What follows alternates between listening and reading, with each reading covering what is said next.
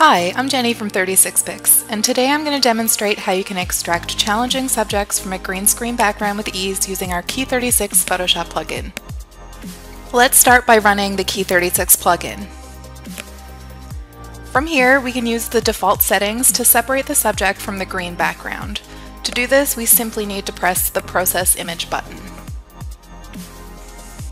After Key36 has processed our image, we click the Accept Results button to open the new transparent background image in Photoshop.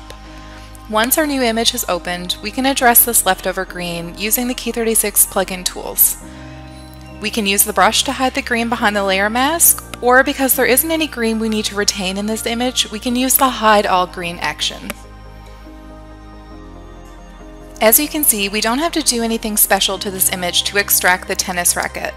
That's the beauty of Key36, it's all done for you.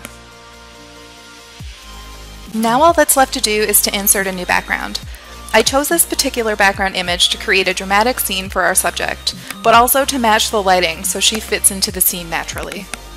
To make your own green screen extractions this easy, please visit us at 36pix.com/key36 to start your free trial.